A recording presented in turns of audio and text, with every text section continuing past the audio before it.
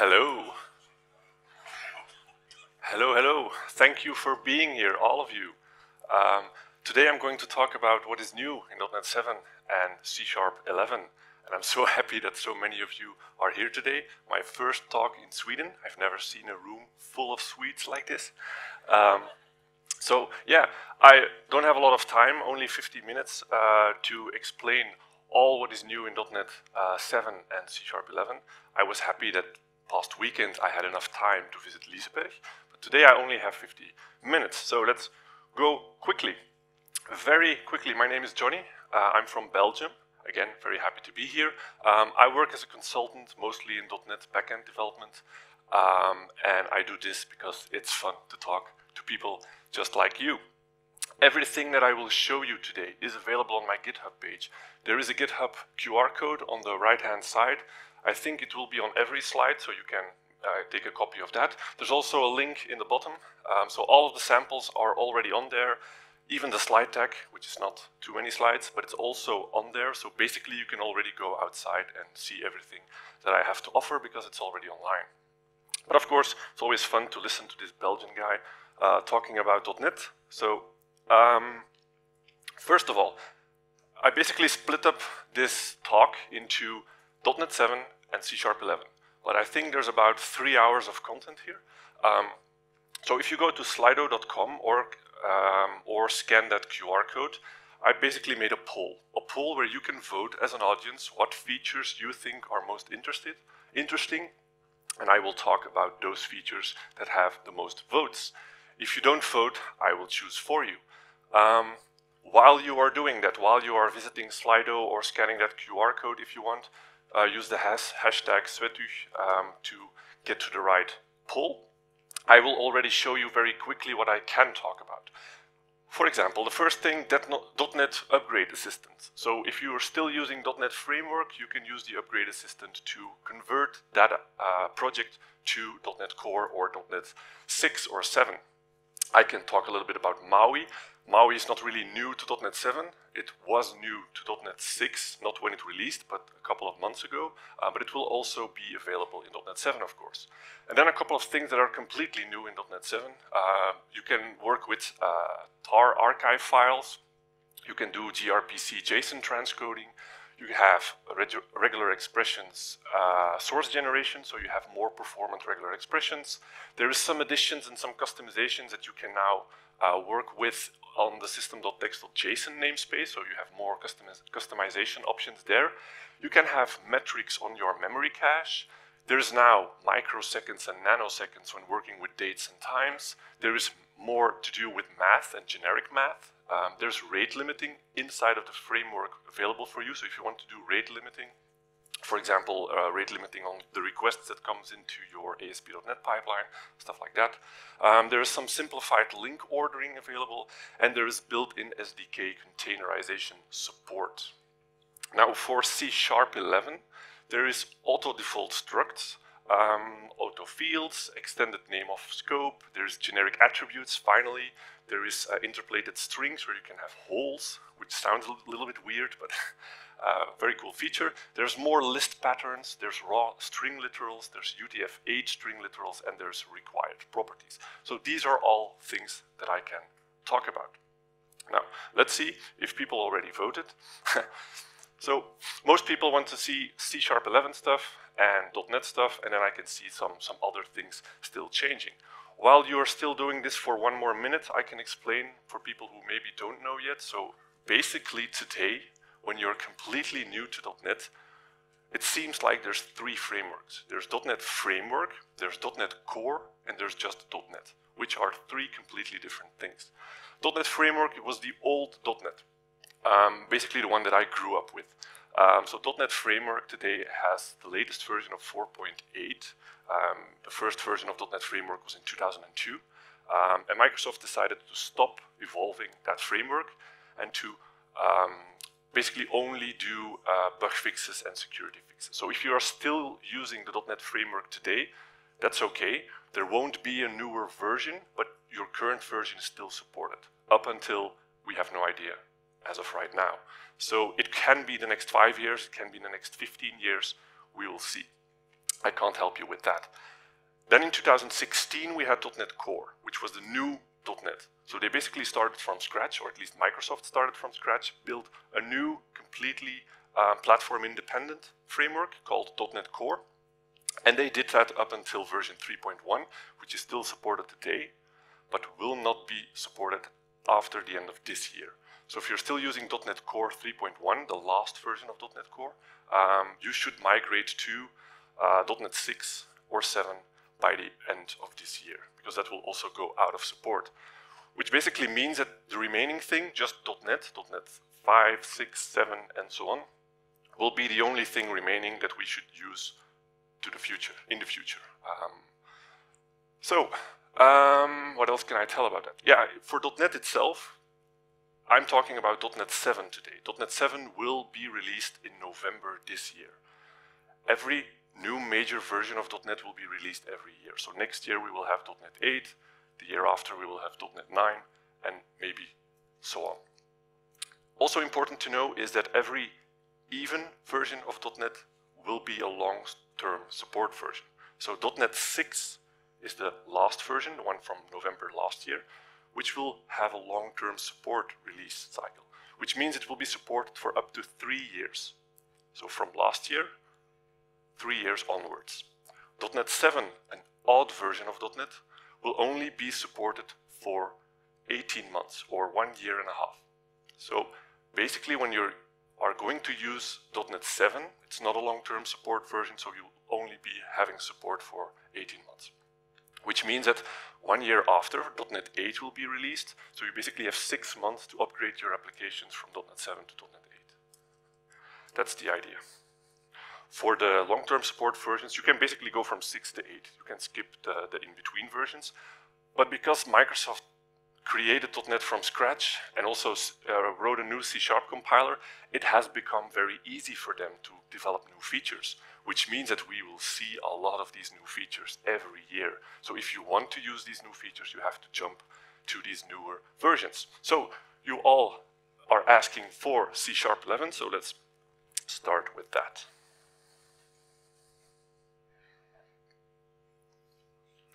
Which one is it? Who knows? This one? Yes. So let's go from top to bottom. The C#11 features are actually quite simple, so I can show you very quickly. Text large enough? Take one guy in the front. Yep. So, auto default structs. Basically, when using an older version of C#, like C#10 or before, when you have a read-only struct, which means you're creating a value type that is read-only, so it's immutable. And we're also using the init keywords. If you don't know what that is, it's from the previous version of C#. You can have properties that are initialize only, which means you can only set them from the constructor or from the object initializer. You could maybe think, why don't leave out the set? I don't want to set them, but then you can only set them from the constructor. And if you are using an object initializer, you're in trouble. So since the last version of C#, C#10, we have the initialize keyword, which means you can also set it from the object initializer. Now, if you do this with a struct, you basically get a compile error on your class constructor. And I can show you very quickly by opening the project file and changing, maybe if I change the .NET version, I'm not sure.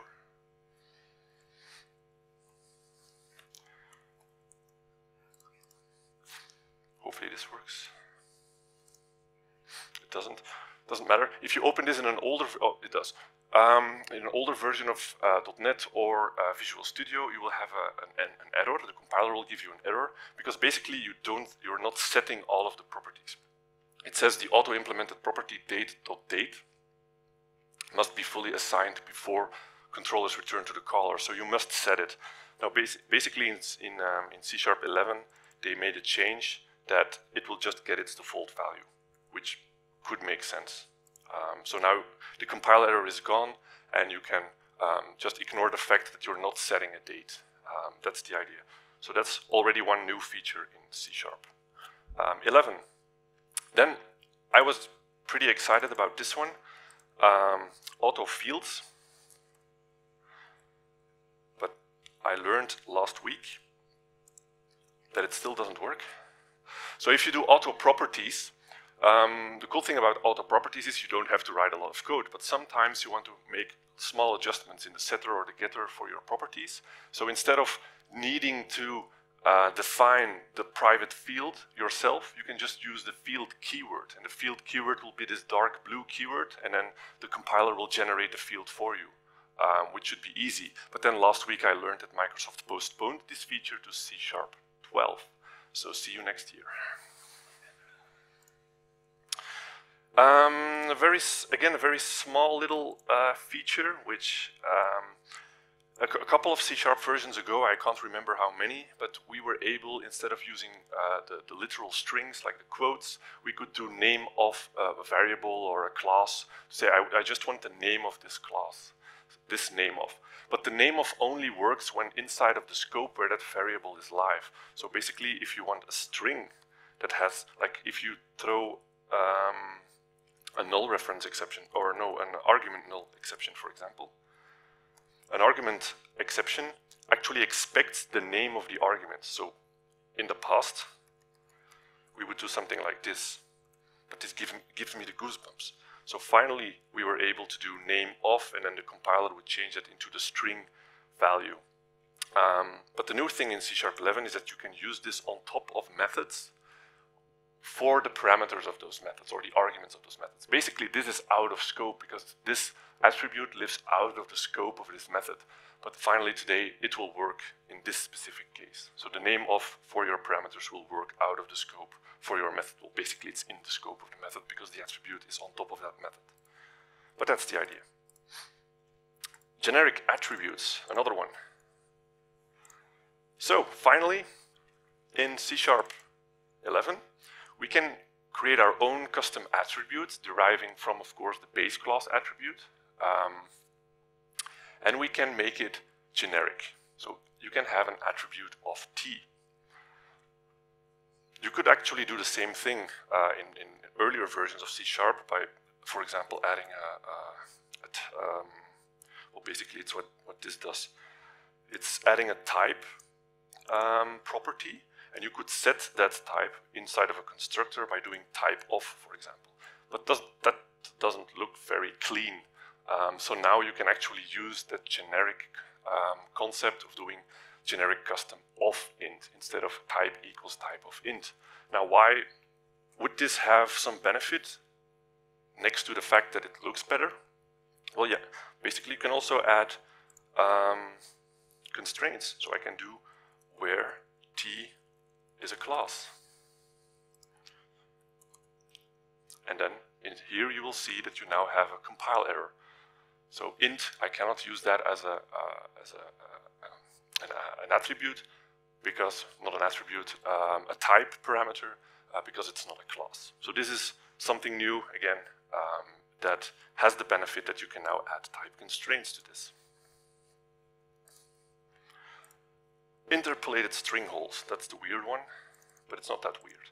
So when doing interpolated strings, when you put variables inside of your strings and you interpolate them, you can basically now do as many new lines if you want, as you want. So if you're the kind of guy that does 20 empty lines between everything, you can now do that. So you just open your, whatever this is called in English or Swedish, and then have whatever expression you want, and then you can have it on multiple lines. So if you think the ternary operator for an if looks better like this, then you can write it like this without an issue.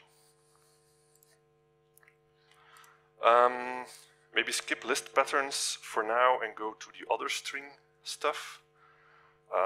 This one, the UTF-8, you probably know things like when doing a float, that you can do like 5f. 5f, the f postfix helps the C# compiler to know that the 5 is actually a float value. So now var will not be an integer, but will be a float. Well, for read-only spans of byte, which is basically the binary representation of a string, it's just an array of bytes of characters, you can do the same thing. So instead of defining it by just using the binary numbers from the UTF table, you can just now add the postfix U8, and then it will automatically convert that into that byte array, which can be useful in some cases, and it can actually help you with performance, because read-only spans are there for performance purposes. The final one with strings, and this is a very weird one. When doing string interpolation, this is something you can do from C#11 onwards. If you're using curly braces, which are used within string interpolated strings, you can do that. So you can basically write a piece of JSON inside of your string with the valid curly braces, which looks like a string, by just adding double $sign instead of a single. And then if you want to use actual variables interpolated within your string, you just need to add double curly braces in order to tell the compiler this is string interpolation. Now, things become interesting when you actually need, for some reason, literal double braces, curly braces. Now then you just add additional $signs and quotes. And you can go as many as you want. This is why I told you it becomes a little bit weird. Of course, then you also need 3 of these to interpolate your variables, because now it's just a literal string, and you can add triple open, triple close, and now again the compiler knows that this is interpolated and this is literal. So if you like your 32 curly braces, have fun with that. Now let's go back to the list patterns. This one I think is pretty cool. You know that in C# and previous versions of C# they always add patterns for you to write code more compact. With the switch they did something cool. So let's say you have an array of integers and you want to switch based on whatever is inside of that array. You can do that now in all kinds of crazy ways. I can do something like, if the array of integers starts with a 1 and a 2, then whatever is inside, and then it ends with a 10, I want to do this 1 as a result. So it starts with 1 and 2, there's something in between, can be one number, can be no numbers, can be many numbers, but it should end with 10. This one is literal, it just needs to be an array containing only 1 and 2. It needs to contain 1 in the beginning, and at the end something else, but only one value, and we use the discard operator. So this is an array of size 2, but I don't care about the last element. This is an array that can be whatever size, it starts with 1 and whatever is final, and this is whatever. This is an array containing whatever. So very cool. And with that you can also capture pieces of your array. You can do switch on that array, it needs to start with 1, 2, and then a third element. It doesn't matter what the element is, but I want to capture that element, and then whatever comes behind. And then you have captured the third element. Here, the second example, it needs to start with 1, then it has some kind of middle, and then it ends with some kind of value, but only a single value. But whatever is in between, I want to capture. And then again, you have an array containing the middle of your array, basically. It can be 1, 2, 3, as many as you want. Number of values. And then in this final one does the same thing. It basically says, it's an array, capture everything inside of the array, which is all. Doesn't make sense, really. But it's something that you can do. For some reason, the extended name of scope and name of method parameters is exactly the same example. I think I drank a little bit too much with this.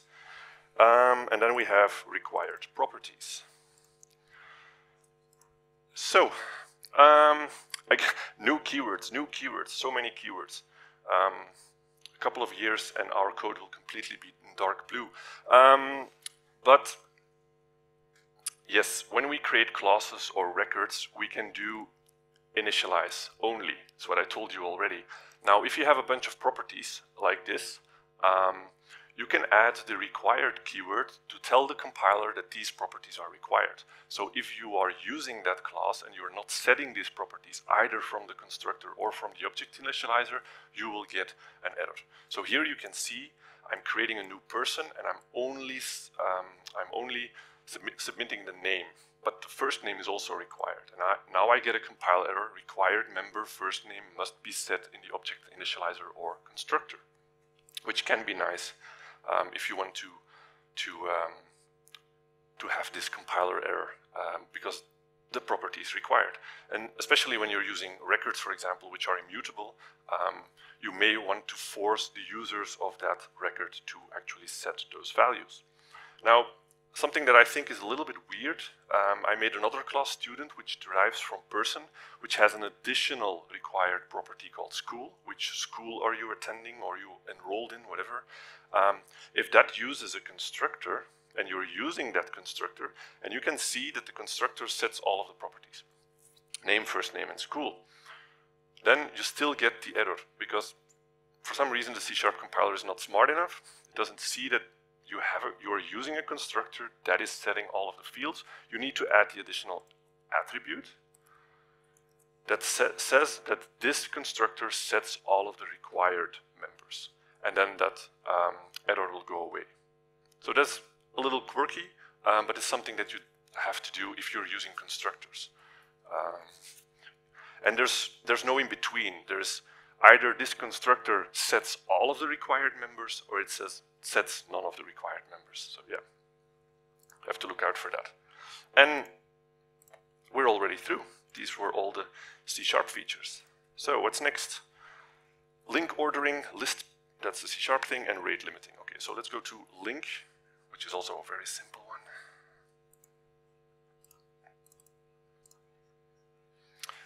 So before .NET 7, when you wanted to order some data, for example, this data is just an enumerable range of numbers from 0 to 9.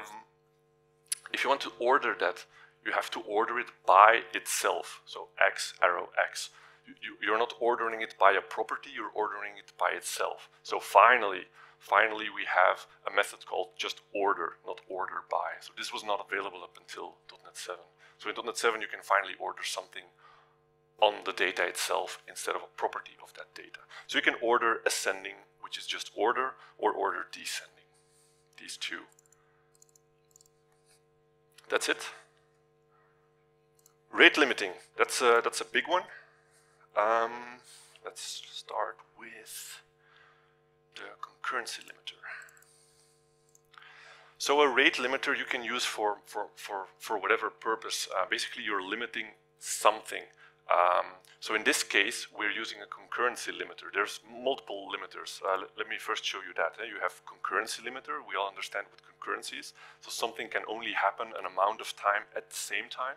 So you're limiting the concurrency. But you also have stuff like fixed window and sliding window concurrency, where if people are doing stuff at the same time, you basically run out of tokens.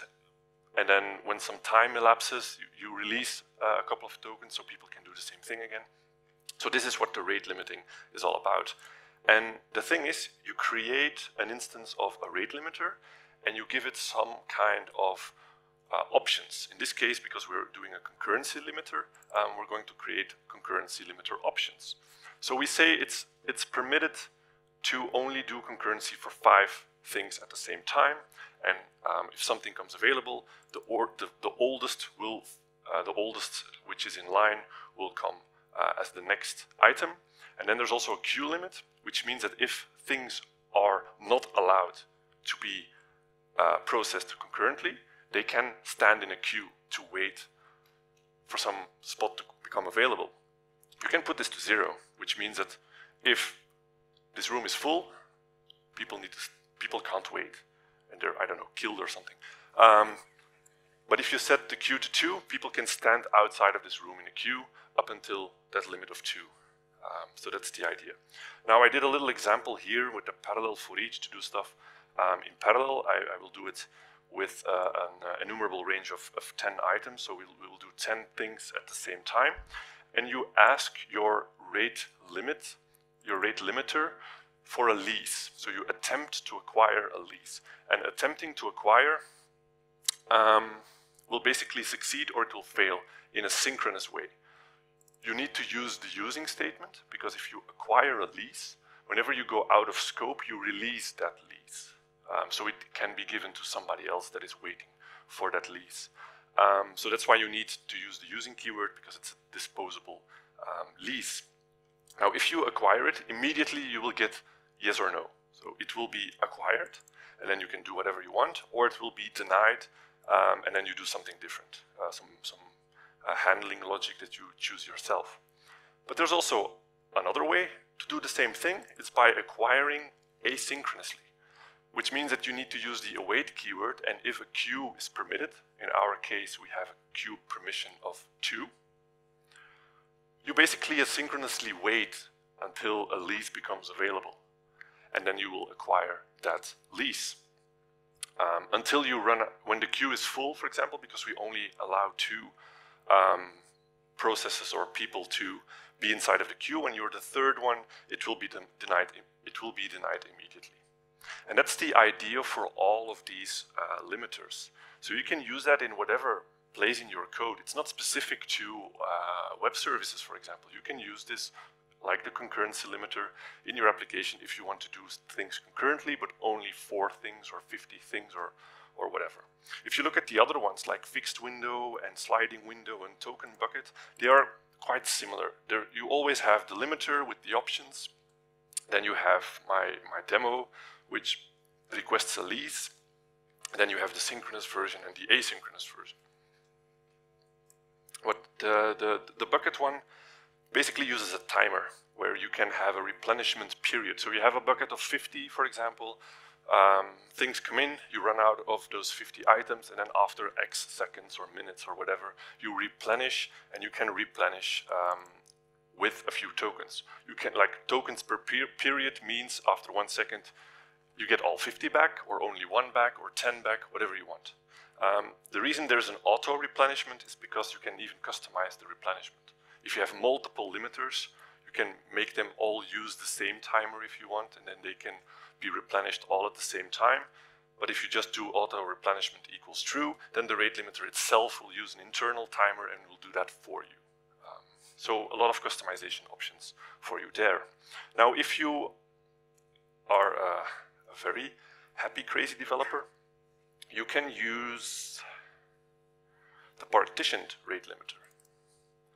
Basically, you create a policy. You create a policy based on whatever. It can be a string or an enum, and you have a limiter that can internally use the fixed window, the token bucket, or no limiter based on what policy you are using. So you can acquire a lease and then specify what policy you want to use. This can be quite handy in ASP.NET, for example. When you do a web API, you have multiple endpoints.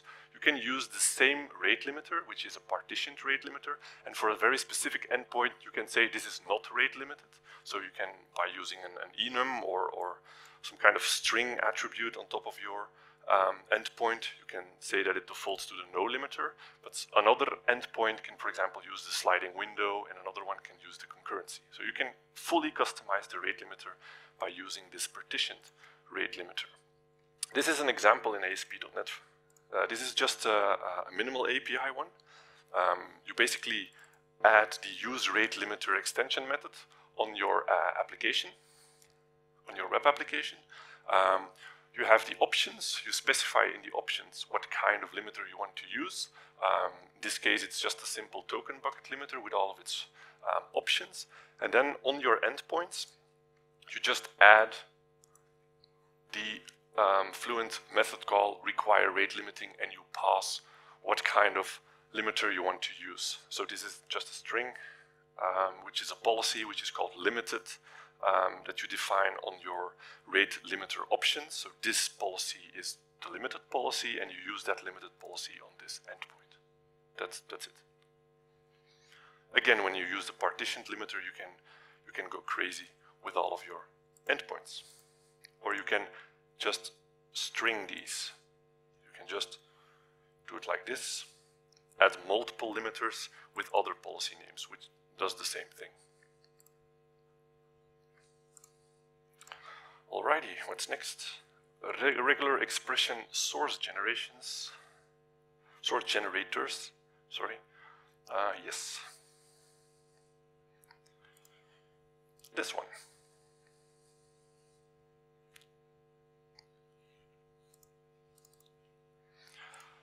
So, in order to work with regular expressions, you just define a regex instance and you give it your regular expression, and then you can use that regular expression to match whatever input you want to work with.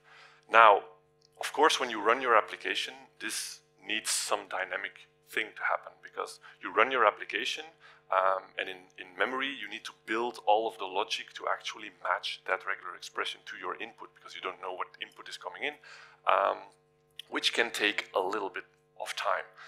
We are working in .NET, which means .NET is compiled just in time, which means all of this needs to use maybe some kind of reflection and stuff like that. Now, a couple of versions of .NET ago, Microsoft introduced the concept of source generators. And source generators is basically a piece of the C# compiler that will generate source for you at the moment you compile your code. And this is what this regex source generator actually does. You define a method, whatever name, my regular expression, which returns a regular expression, and this method is partial. It's just like a partial class. You can write a partial class and you can have another partial class with the same name, and those are basically the same class. With a method, it's the same thing. You can have a partial method which has no body whatsoever here, but it can have a body somewhere else if it has the same name and it's inside of the same class. Now, a source generator can add source, so it can basically add the body to this method. So we define that by using the attribute generated regular expression. We add the regular expression we want to use with some regular expression options, and that's the only thing we need. Now, if you compile this code, the C# compiler inside of its pipeline will know that it now needs to generate source code. So you can actually see that if you open the compiled binary file, so the compiled DLL, which is this one, and you open up your own code, and you can see that my method regex myregex now has a body, because the compiler, the C# compiler, generated the body for this method. And it's a very simple one. It says return myregex_0.instance. So myregex_0 is a class that I have not created, so I can search inside of my binary file. I can see that there's a namespace system.text.regularExpressions.generated, which is not something that I created. Okay, this is the one that's actually being called. This is a singleton class because it has a private constructor, and it has that instance property that returns a new instance. And then it has all of this logic. So basically this source code is generated in order to be able to match your regular expression to your input. And the reason it's more performant is, of course, this is generated code by the compiler, and when you, for example, ahead of time compile your application for a very specific architecture, this will all be generated into actual machine code, which is more performant. And that's the reason, if you're really working with applications where performance is important, using source generators helps you to be able to ahead of time compile your application to machine code to make it more performant. That's the idea. And it's with all source generators. You will see, if you open your binary files, that a lot of this source is generated. It's ugly source. I don't want to write this as a developer, so it's good that there's something like a source generator. I'm not sure about this one, but sometimes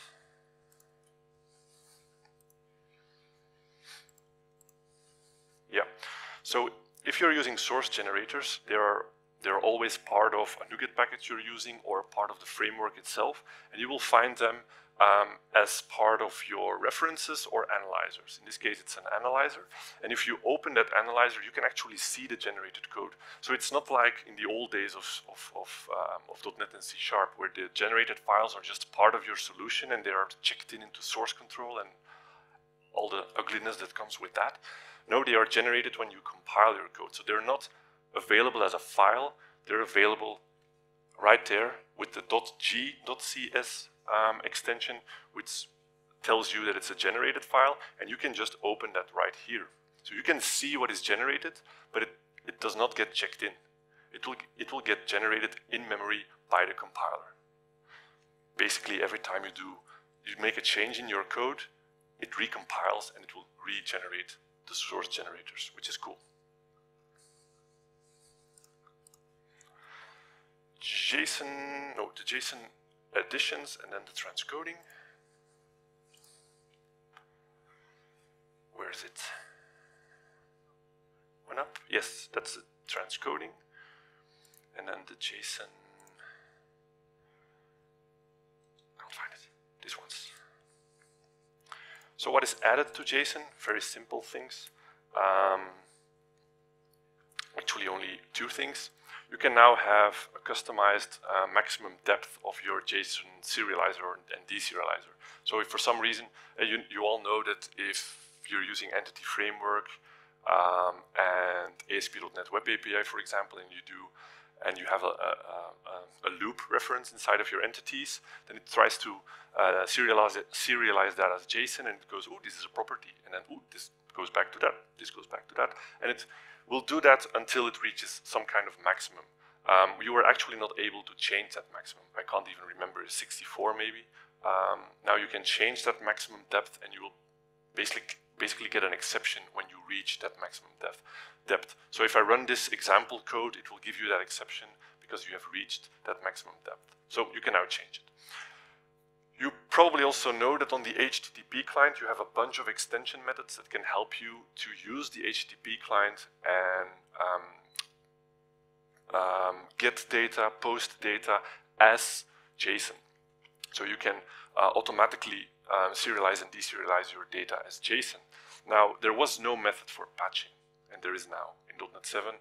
Finally, we have a method called patch as JSON, just like we have put as JSON and post as JSON, stuff like that. So these two are the two new JSON additions. And then we have some customization options. If you, for example, have a class person that has a member name, but it doesn't have a property name, it has methods for setting and getting that name value, you can now customize your JSON serializer and deserializer to know about those methods. And so there is no property, so the JSON serializer by default cannot change your field because it's private. But it should use these methods getName and setName if you have some additional logic inside of them. This example is crap because it doesn't really do anything. But if you have some customization there, you can now use those methods. You basically use the serialize and deserialize methods on top of your JSON serializer, but you submit additional options. And within these options, you can customize your JSON type resolver. And this uses a method that I've defined here that just says, in this example case, if my type for my JSON equals a person, or if it not equals a person, ignore. But if it equals a person, then there's a property called name. So this is the JSON property name, the literal thing inside of your JSON, which is called name. And there is a getter for this JSON property, which should call the method getName on top of your object. And if you're setting that JSON property, you need to call the setName on. So you can customize the whole pipeline, the whole JSON pipeline, by just using these info resolvers. So then we have the gRPC JSON transcoding. Who doesn't know gRPC? Okay. Very quickly, we all know ASP.NET Web API, where we can have HTTP endpoints, and we're using HTTP to communicate data. And today we're using mostly JSON, sending across a network. gRPC is another kind of technology that does something similar. We can call programs over a network, but we're doing it just like WCF did it back in the days, like a remote procedure call. So we're not calling endpoints and resources, no, we're calling actual methods through a network. And with gRPC, you create what is called a protobuf file. which describes what your service and service contracts look like, just like a WSDL with WCF. So we have a service called greeter. This one has a remote procedure call called say hello, so a method say hello. It takes a request and it returns a reply. Actually, this is what it looks like normally. And then you have those objects. We have a request object that takes one item or one field, which is a name, and we have a reply which takes a string, one item, which is the message. The equals one is a little bit weird, but it's the order. It's the first property of your object. The reason for this is because in gRPC we're not sending JSON or XML, no, we're sending binary. And because it's binary, we need to define the types of all of our fields and the order of all of our fields. And now we can just have a stream of binary data that both the server and the client can talk about, because we described what they look like just here. I actually like gRPC to do process-to-process communication, and if you're communicating between your services internally. If you write both of your services, this is basically more performant than doing HTTP and JSON, because the binary payload is smaller and the protocol is faster.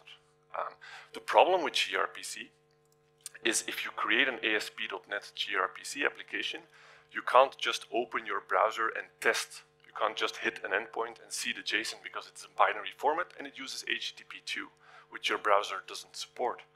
So you just can't do stuff like that. That's why when you create a new project like this, it will automatically generate one endpoint for you on the root, which says communication with gRPC endpoints must be made through a gRPC client. You cannot do that from your browser.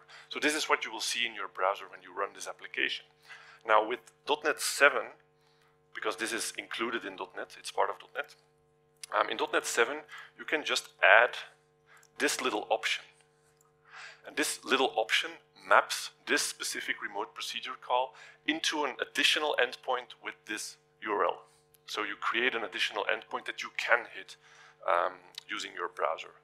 So you have both options now. So you can do testing from your browser, or people who don't know how to talk gRPC can still communicate with your application through that HTTP endpoint, but you also have the actual gRPC endpoint for improved performance and other things that you can have with gRPC. By the way, gRPC also supports streaming in both directions, so multiplex streaming, of course something that you cannot map into an endpoint. So this is only for your regular request response kinds of applications. I can very quickly run this. Use Visual Studio and very quickly in the same sentence. Or not. Sorry. Yeah, if you run this, basically by just going through that endpoint, it will call your actual service. So if you don't know gRPC, this is the server side. You have, by the way, by using source generators, just like WSDLs and WCF did in the past, they would generate source code for you for client and server. This does the same thing, but now it's a source generator and you don't have to see the actual code. But you just implement from a base class that is being generated for you. This is the actual implementation for that remote procedure call. And if you do a client, again, it looks very similar to WCF channels and stuff like that by using the interface. You have the gRPC channel, which has the URL, and then you use that channel to create a client, and then you can send your request object just like you would call a C# method.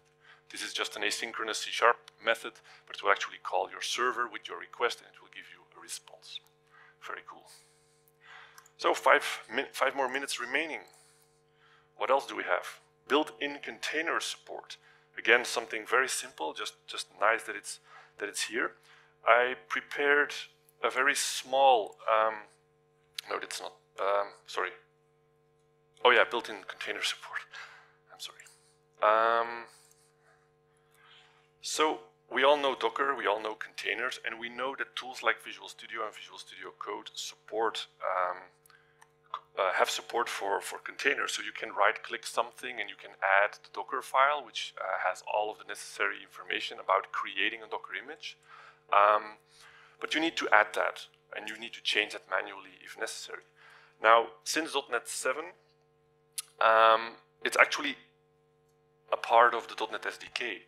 So I can do .NET publish for the operating system Linux with the architecture of 64 bits, and I can add an additional parameter that says that my publish profile needs to be the default container, so it needs to be a container. And if you do this, .NET will not only build your executable, but it will build the entire container for you. And it will know what base image to use, because it knows what kind of SDK project you are using. If it's just a console application, it will use the correct .NET runtime base image. But if you're using ASP.NET, like a web API or an MVC application, it will actually use that base container image for that. It will now, of course, you need to have some kind of container runtime installed on your machine. I have Docker for Windows, so it will now create a Docker image that I can run. So I can do Docker run like this. Docker run. This is actually an example that uses a web API. So by default it's port 80, and I'm going to map it to port 5050 on my local machine. And this is the name of that container. The name of the container is always created based on the name of your project. So if you look at the project itself, which is here, it is called, like with the base namespace, Swetugg 2022 built-in container support. So that will also be the name of your Docker image, but then all in small letters. And then of course the version tag in the end. So this is cool for like developer use. So if you like using containers locally, you just do .NET publish, or you make it into a publish profile for your Visual Studio. You don't have to worry about the Docker files. It will just work by running that single command, and it is a container that you can run locally. 2 more minutes.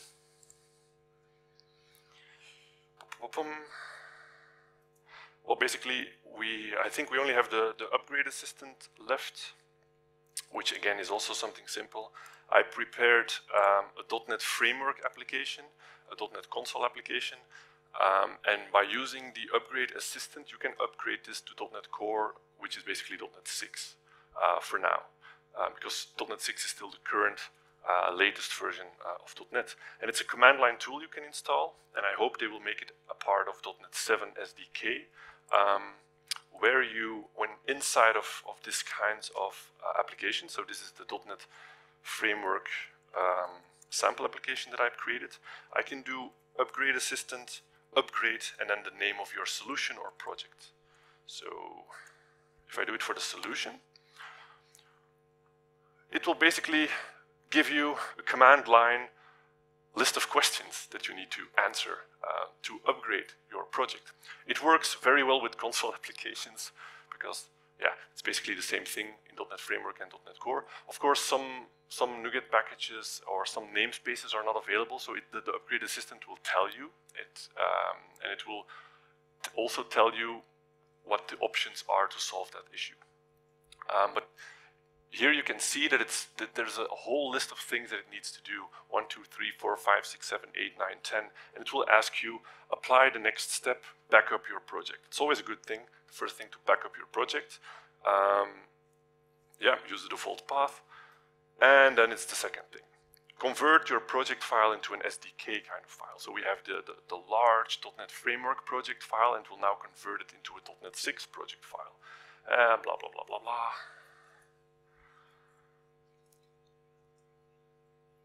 And now it says we need to add a NuGet package called .NET Upgrade Assistant, so it needs to install a package that will do the actual upgrade. And yeah, that's the idea. You just go through all of these steps, and then when your application is successfully converted, it will use Roslyn analyzers to tell you what things you still need to do manually. Because indeed, when there's a NuGet package that you're using which is not available for .NET Standard or .NET Core, then you need to change it manually, but then you have an analyzer that will tell you this still needs some work from you as a developer. And I tested it for console applications, for WinForms and WPF, works fine. For ASP.NET it's a little bit more difficult because ASP.NET changed thoroughly from .NET Framework to .NET Core, so there it needs some manual work to actually work.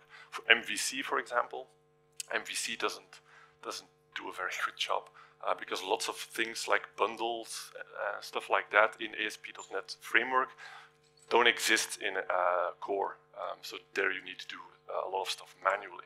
And with that, I am unfortunately out of time. So thank you